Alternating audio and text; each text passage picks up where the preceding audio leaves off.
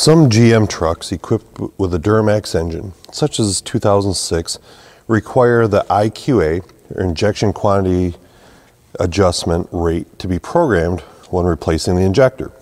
So you can see here we've got our Reman injector, and it's got a tag attached to it with some numbers here.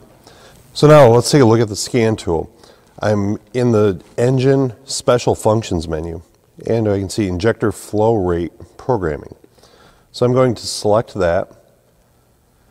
Now I can display the ECM and the glow plug control module injector flow rates. That's where that information is stored in both of those modules. Or I can reprogram them.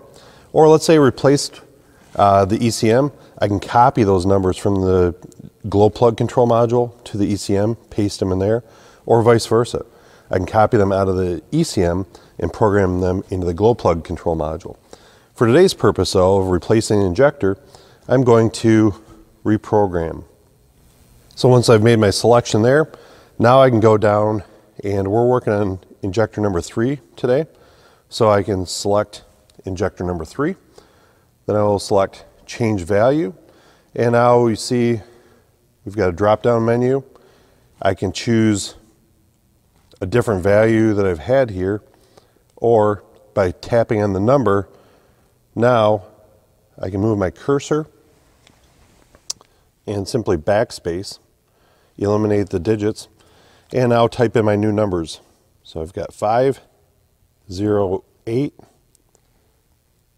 then I've got 1, E as in Edward, 0, 3, and then it's closed out with a bunch of zeros. So sometimes I've seen these tags not come with enough digits on them, but all the technician has to do is simply install more zeros at the end of it here, and we're good. So now I can hit enter, hit OK, and my new number shows up right there. I'm going to hit reprogram.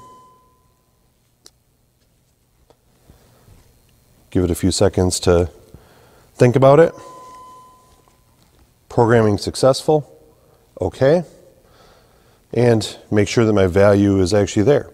So now the value stored in the glow plug control module and in the ECM matches the number off the tag that came with the injector here.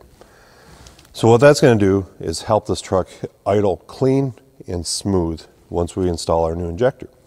Hopefully now you understand what it takes to program the IQA, or the flow rate, of this injector using an Autel Scan Tool.